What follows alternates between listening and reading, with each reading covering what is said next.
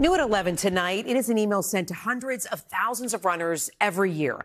A rejection letter of sorts from the New York City Marathon, and it's a crushing blow to many. But no one more so much as this man here, who saw his own face rejected in the race rejection. Tonight, News 4's Jessica Cunnington explains what happened after his social media response to the snub went viral.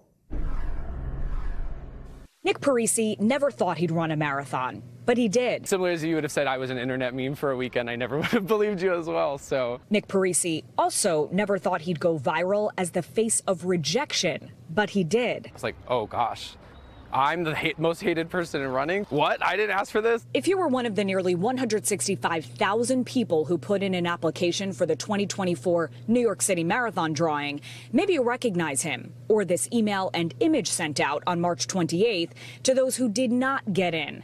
It was not what people wanted to see, and it quickly spread on social media. Negative Nicholas just showed up in the inbox of 158,000 people today and used his finger guns to shoot down their hopes and dreams of running the New York City Marathon. My friends were saying, like, wait, you realize that that image is not just your email, like everyone's getting that. That's when he posted his own reaction to his rejection email. I was like, oh, I guess I'm delivering my own rejection letter today. Last week, he was at a weekly run in Central Park with the group Frontrunners New York. Looking for someone named Nick.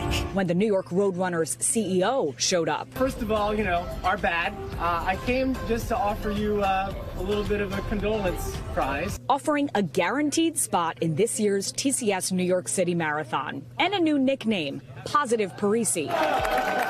It'll be his second marathon within weeks of each other this fall. First up, the Berlin Marathon. He's on Fred's team raising money for cancer research in honor of his mom, who had a rare form of skin cancer and passed away in 2022. She was just always there telling me to keep going and to never stop and to continue to just reach further and further with my goals. Now, he says, New York Roadrunners pledged to match his fundraising efforts, hoping this viral moment can help amplify the greater goal. For me, knowing that I'm able to contribute to the research and to hopefully helping others who have been diagnosed with similarly rare cancers, it makes every run worth it. After all the memes and jokes, Parisi says he's grateful for new connections within the running community, along with the inspiration and signs from mom to run with it. Doing it for her, doing it for myself, and if I can run with her memory, it makes it even better. Jessica Cunnington, News 4, New York. Okay, well, Janice, I know you and I are rooting for Positive Parisi. Yes, we are. What a great ending. Well. It turned out okay. Yes, it did.